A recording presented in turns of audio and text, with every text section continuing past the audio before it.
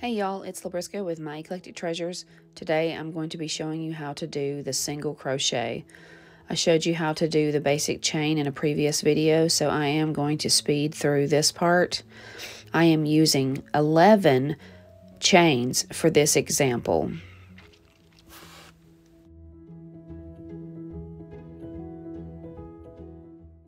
Once you have your chain ready, you are going to insert your hook into the second chain from the hook. You're going to grab your yarn, pull it through, and then you will have 2 loops on your hook, and then you're going to grab your yarn and pull through both of those loops. That is a single crochet that you've just made. And you're just going to continue that motion. You're going to take your hook and place it through the next chain. And when you start off with your chain, you're going to just be putting your hook through the chain at some point, at some place. It doesn't really matter if you put it through the top or the bottom whenever you're chaining. I just naturally just put it through the top of the chain. You'll see what I'm talking about whenever you're chaining or whenever you're doing your single crochet.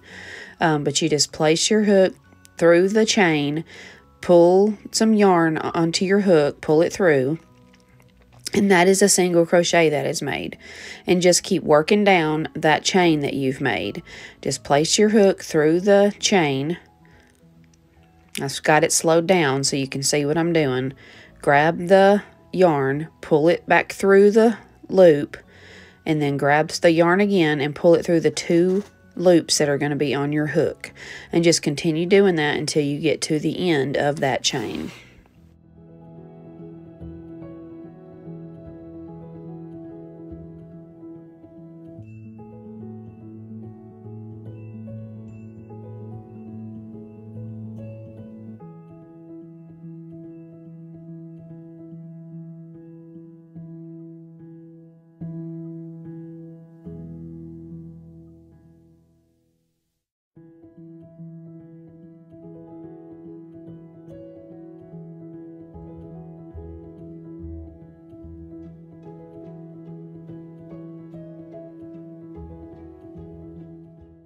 Once you reach the end of your chain with your first row of single crochet, you are going to want to turn your work, and the first thing that you do is chain 1 when you get to the end of your first row or any row of single crochet. You're going to chain 1 and then you're going to turn your work, as you can see how I did here. And if you'll notice at the top of your work, you'll notice that you have made V's. And I've showed you here the V's that you have created by doing your single crochet. And what you're going to be doing is you're going to be inserting your hook under those V's for a regular single crochet. And again, I've got it slowed down so you can see what I'm doing. I'm placing my hook underneath the V, and I'm grabbing my yarn, pulling it through, and I've got 2 loops on my yarn now. And then I'm grabbing some more yarn and pulling it through those 2 loops. And you've made another single crochet. And this is how you continue your single crochet after that initial chain. It's a little different than when you're crocheting into your chain. Now you're actually crocheting into a stitch, into another single crochet stitch, and so you're going to be placing your hook under that V this time, instead of just sticking your hook into that initial chain. So it is a little different here, so don't let that confuse you, but just keep placing your hook underneath that V, pulling that yarn through, and making that single crochet. And I'm just gonna I've got it slowed down for you so you can see what I'm doing here.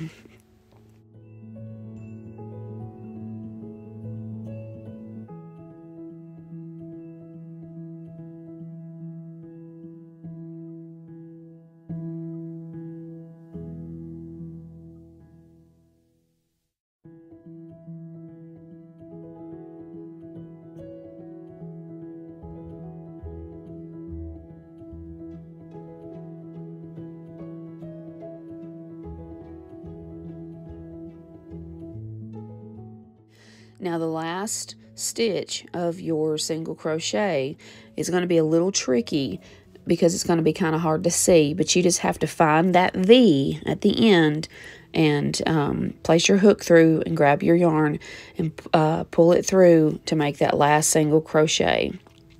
And then of course you chain again to be able to turn your work. You see how I'm turning my work now to go back across the single crochet row that we have created, and you just do the same thing over and over, placing your hook under the V, grabbing your yarn, grabbing pulling it through, grabbing more yarn, pulling it through the 2 loops on your hook, and you've created a single crochet.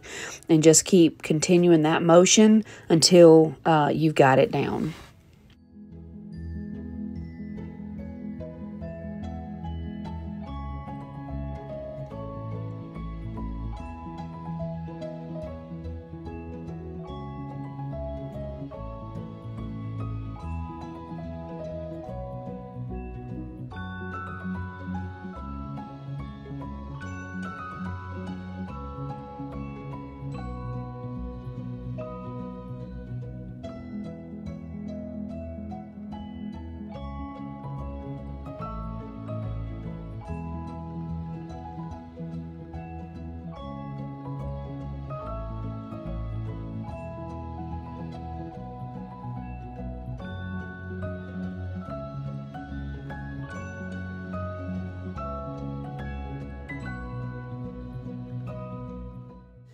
I'm just going to continue on with one last row just to give you a little more of a visual of what the single crochet row looks like.